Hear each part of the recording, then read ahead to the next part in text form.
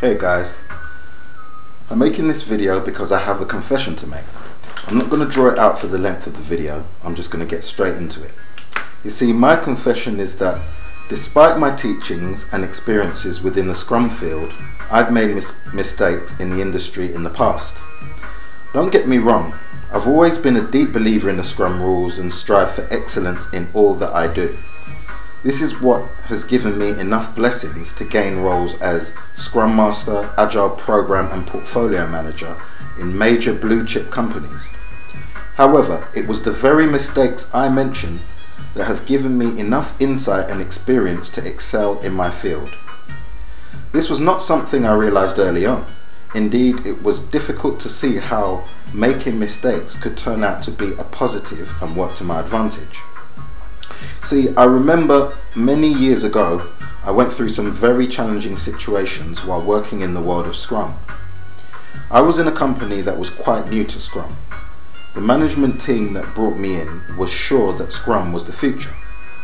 The problem was that they were the only ones who were sure.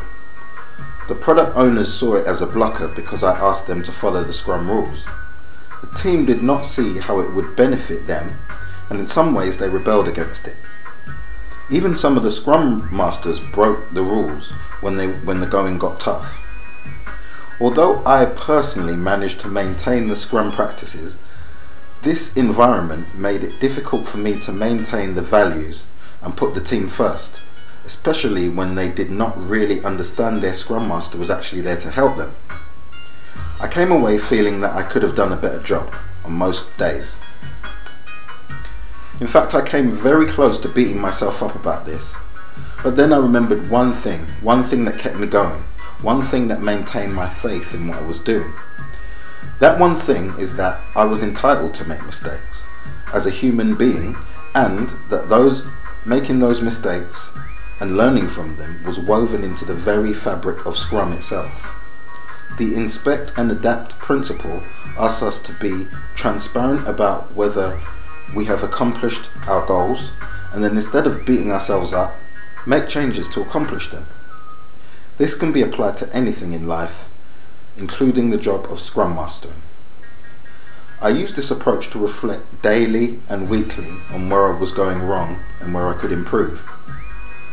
There will be no surprise that I did improve drastically, week by week, and ended up helping a team of disbelievers to become a team of die-hard Scrum enthusiasts. So next time you are not getting the results you would like, remember the key principle of what you are practicing. Confess to yourself where you could improve, make some adjustments, and pave the road to success. Thanks guys, please like and share this video, and look out for my new book, Confessions of a Scrum Master, for the Agile Scrum Master, Product Owner, Stakeholder and Development Team, coming soon. You can click on the link below for more information.